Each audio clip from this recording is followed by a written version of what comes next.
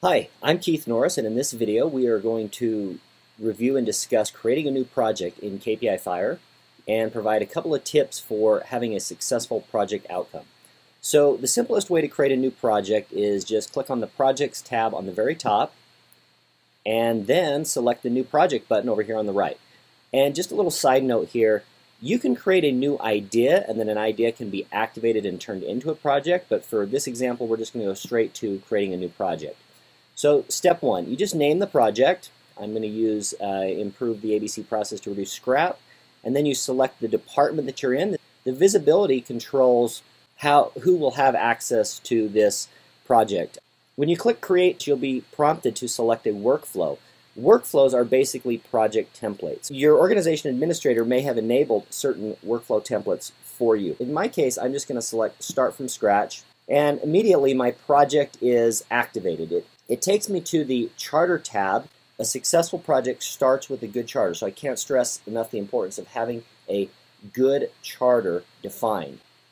I'm going to just fast forward a little bit here, and I've just typed in a little bit of information, and I'm just going to describe briefly the type of information that is in each one of these boxes. Now, these boxes are configurable. They can change, and they can be tied to the workflow that you select. So if you select a different workflow, your project charter screen might look a little bit different than what I'm seeing right here. This is an example of how you could put some default text in your workflow as well. As you go through your charter, I'm going to talk a little bit about each of these boxes. The problem opportunity statement. What I've written here is describe the primary reason that this project should be done. In the case of my reduced scrap, scrap's costing us $1 million on the RRR line. We want to improve scrap, could save us $500,000. That is a pretty good summary of the problem opportunity statement.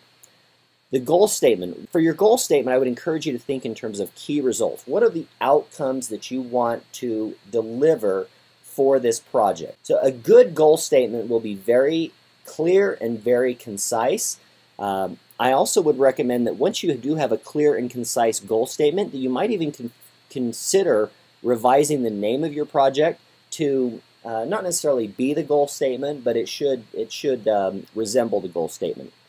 The next important area to define as part of your project charter is the project scope.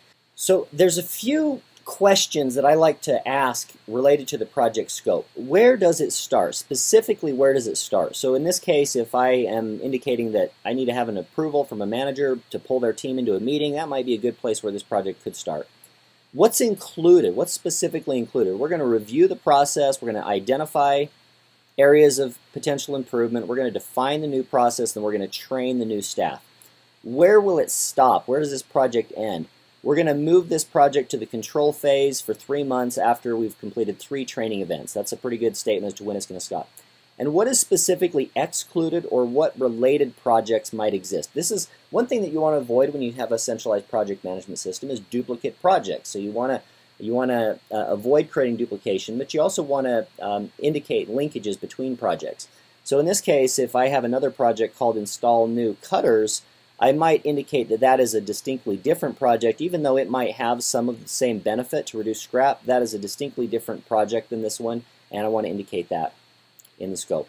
The notes area. Notes, of course, you can put whatever you want in here. One thing that I would recommend using the notes for is entering items that you want to review at your next project review. Having a good project management system will help you stay more organized, and it should help you communicate better.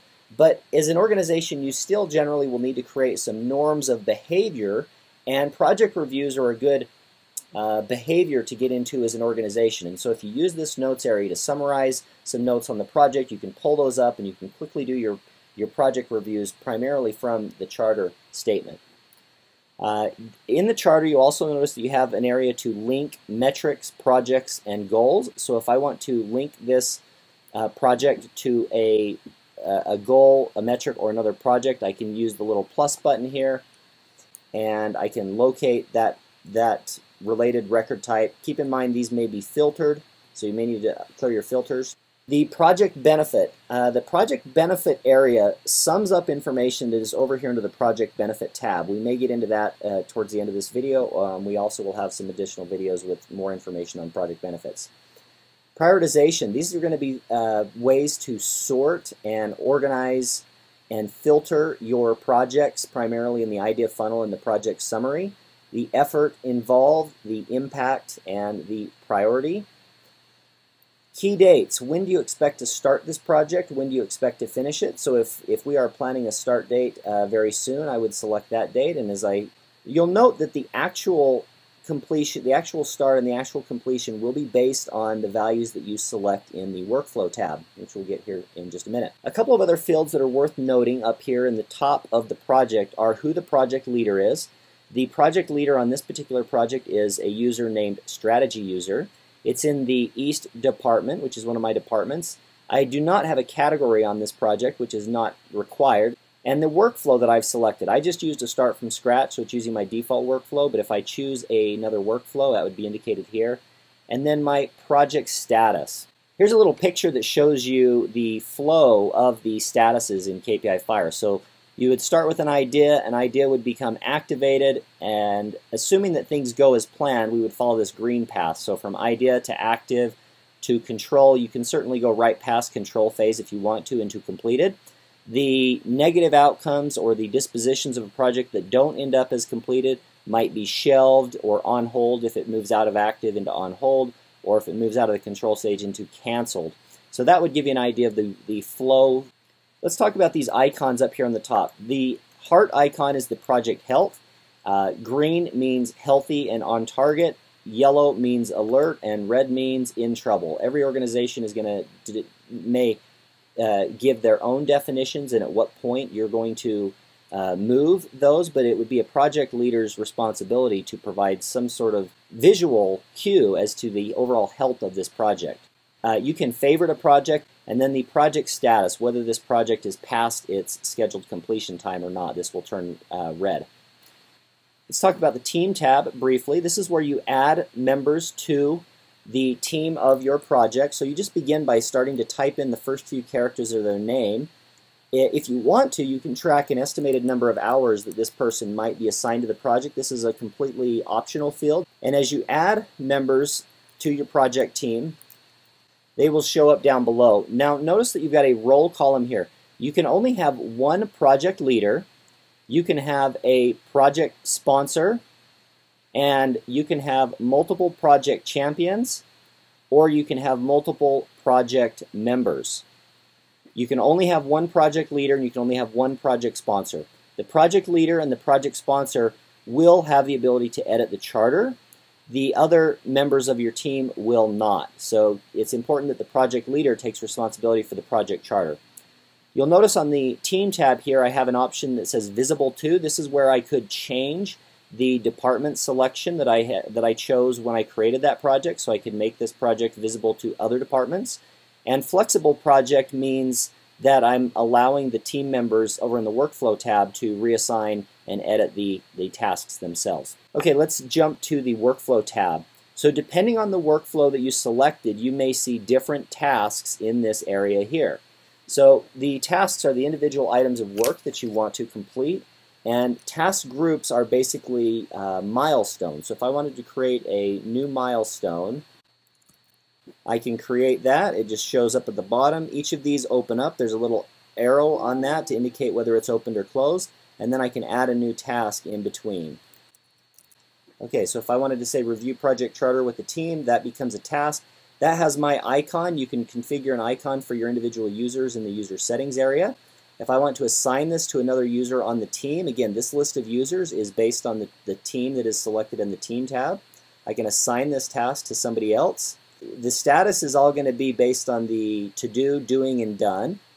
The due date, to change the start or the due date, simply click on it. This option here would allow you to skip weekends if you have a task that is done primarily on weekdays. Now approvals. Approvals can be configured. We may have a separate video with a little more detail on approvals, but basically if I want to add an approval for a task, let's say I wanted, once this task is completed, I want an approval to be made for myself. I put my name in, click the plus button, and then when that task becomes finished, instead of saying done, it would say pending, and that would then trigger an alert to go to the user who needs to provide that approval. That user can indicate